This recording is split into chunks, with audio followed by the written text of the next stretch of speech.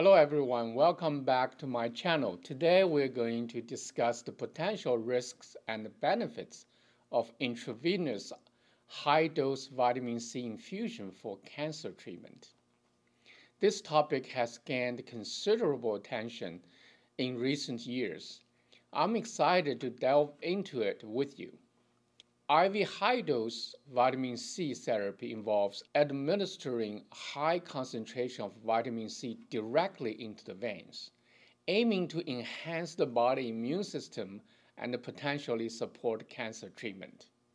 Supporters of IV high-dose vitamin C therapy believe that when administered through intravenous infusion at high concentrations, it may exhibit anti-cancer effects.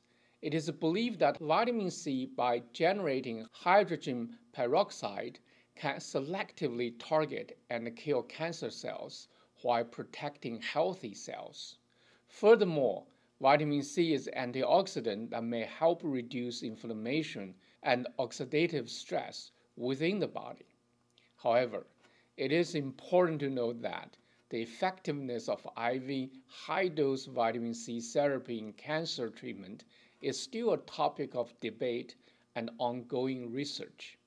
Further scientific evidence is needed to establish its true efficacy and safety. If you are considering IV high-dose vitamin C therapy as a part of your cancer treatment, it is crucial to consult your healthcare provider, including your oncologist. They can provide personalized advice based on your specific cancer type, treatment plan, and overall health condition. They can also discuss the potential risks, benefits, and the limitations of this therapy.